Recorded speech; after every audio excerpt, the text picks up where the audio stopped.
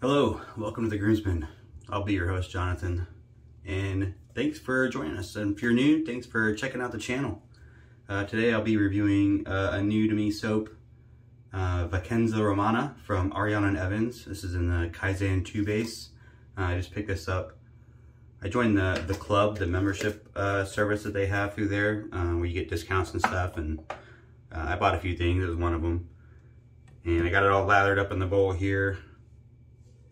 In my PAA shaving bowl with I've been using this Boar brush like every day for like the last week. Just a standard cheapo Surrey Boar brush, and I love it. And it just performs excellently. The soap is excellent. If you've never used Ariana and Evans, they make a great product. I mean, I've used their pre-Kaizen and the Kaizen K2, Kaizen 2, which is what this particular soap is. And now he's on Kaizen 2E, which I believe the only difference between Kaizen 2 and Kaizen 2E is the inclusion of emu oil, but don't quote me on that. I have one soap in that base, or maybe two. I think I have two. But they all perform excellently. Very dense, slick, great post-shave feel.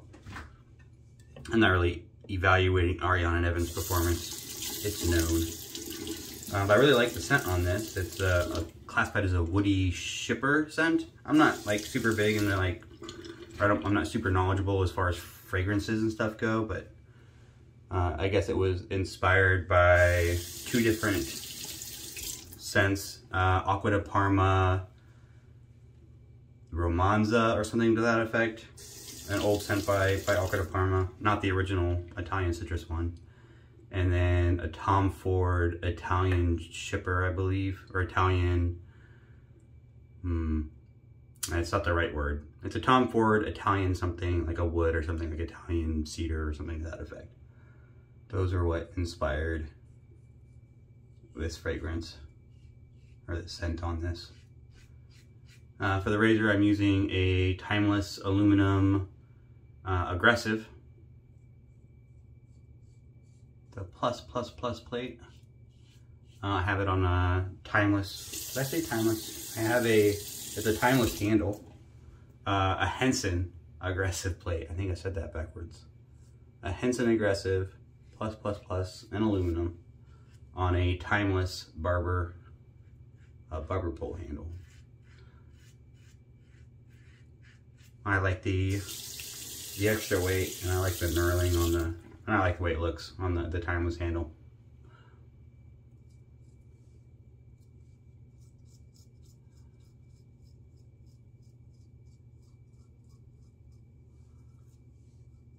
I got a second use Perma-Sharp blade loaded. I'm quite liking these blades. It's the third day in a row I've been using the Perma-Sharp blade.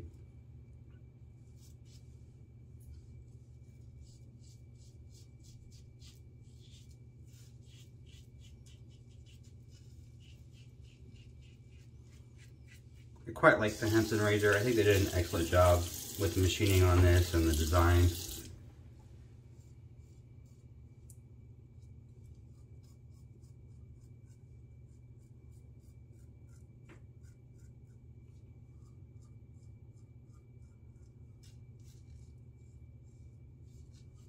It leaves it lends itself to a very, very smooth shave. Even on the aggressive plate, which I've talked about it before, I think it's a misnomer. I think if I had one critique to give the Henson company, I would say they need to change their naming convention for their razors, because I think calling it an aggressive razor, I think it probably hurts their sales in the long run. I really do. I think a lot of people hear that word aggressive and they think a lot of blade feel and it's not going to be comfortable, and that's just not the case.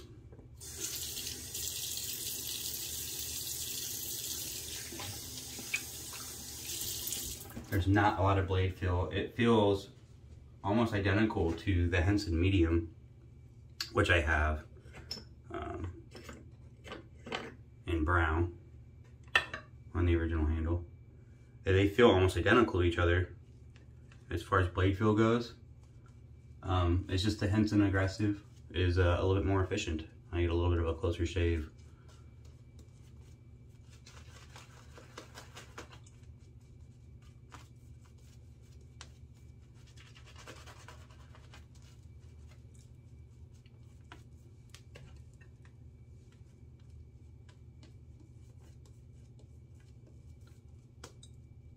I know, so I got it when they did like a low run kind of thing. There's an interest list that got put out by Latherhog, another YouTuber. And then he convinced Henson to do this limited run for the people that signed up so they would definitely buy it. And a bunch of people did. And then some people complained because it wasn't really open to everybody and it wasn't advertised. And some people were like, well, I really wanted that and I didn't know about it. So then they opened it back up. I don't know if it's still open, or how long they opened it back up for. I think if they get enough interest, they might leave it permanently. I think there's definitely room in their market for it. I think it was, for a long time, it was the aggressive version was only available in titanium, so there's a lot of people that wanted it but didn't want to pay the pretty hefty price increase between the aluminum version and the titanium version. I was one of those guys. I don't mind spending some money on a razor, but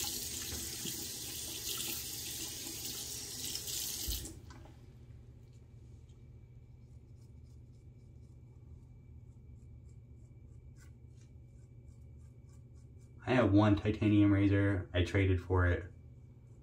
I enjoy it, but I don't know that I would ever go out and buy another titanium razor if I had another option for another material, like stainless steel or aluminum or brass or something. I just don't know that I find a value in the titanium offerings. It's light, it's a little bit heavier than aluminum, generally speaking.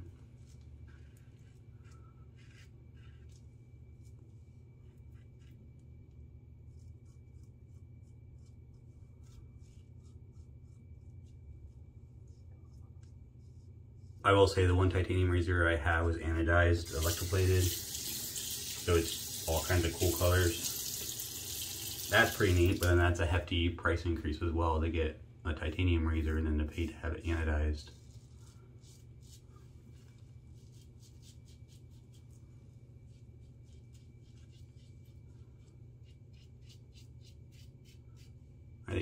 I just think that market for a titanium offering is smaller than the other materials.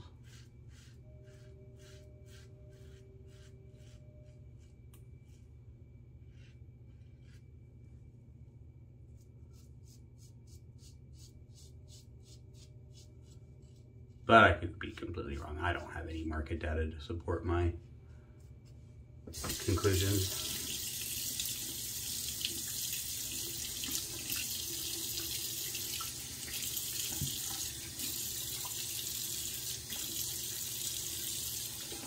I really like the scent though. It's it's a little different in the tub than it is lathered up.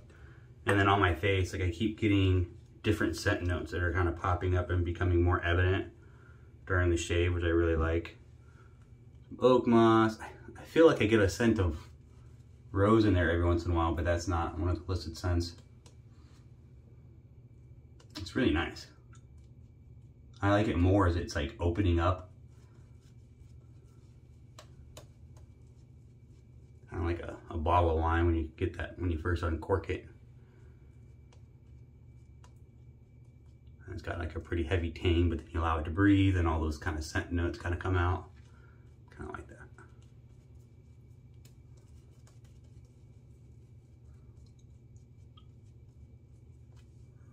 Not quite the same as like a dry down from a cologne or a EDP or anything, but it's just kind of opening up with like the heat.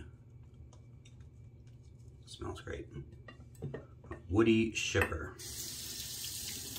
I don't know what classifies a fragrance as a woody shipper.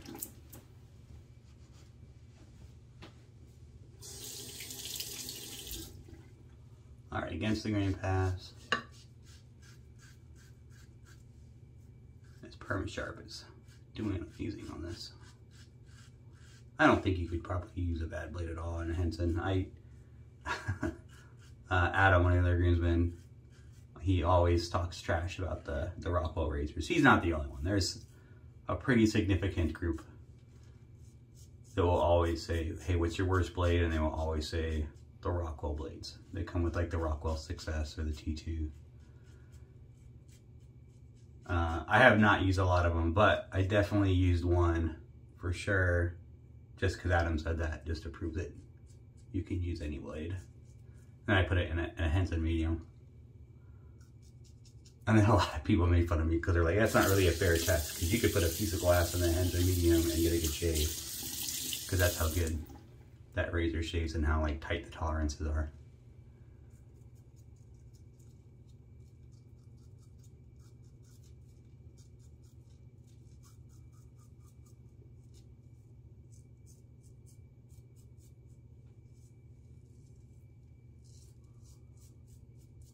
But there's plenty of people that like that blade too. I don't think there's any, I've never come across any blade that's universally hated.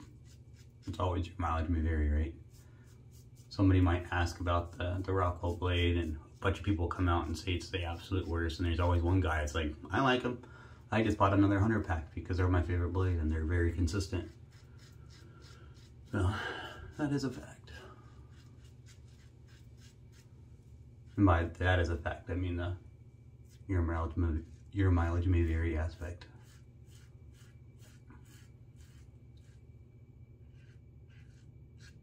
I don't know that I have any blades that I've never been able to, so there's some where I didn't get a good shave in a particular razor, but then I came back and revisited it with another razor and it worked just fine. I think Bolzano was like that. I've had a couple good shaves with those, but I had one that was not that great. I don't remember which razor that was that I used. I didn't get a good shave out of with it, but I actually just saw Christian, one of the other groomsmen, was talking about his favorite blades, and that was on there, the Bolzano Italian blade. And immediately got a little bit of hate for that blade coming out. Some people don't like it, but it's like that for anything. A lot of people like Astra SPs. Some people don't. Try them out.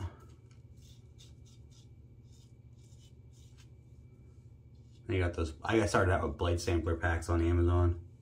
I think I bought 2 different ones that had different type of blades in each one. You get like a huge mix, like 14 or 15 blade types. And like you get a full tuck of each one. I don't like the sampler packs where you get 1 blade of each type. I don't think 1 blade is really enough to form a firm opinion on whether or not you like that particular blade offering. But if you get like a 5 pack, like a normal size tuck, use them a few times, I think that's accurate.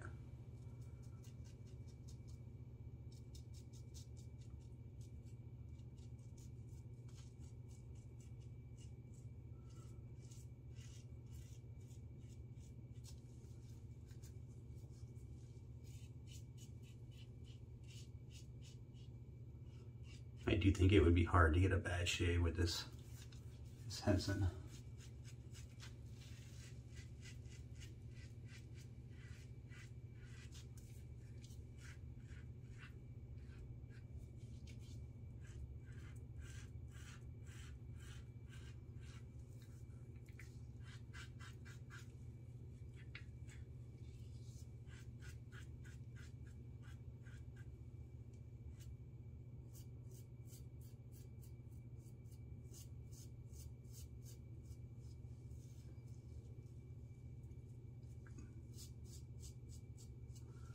Excellent shave.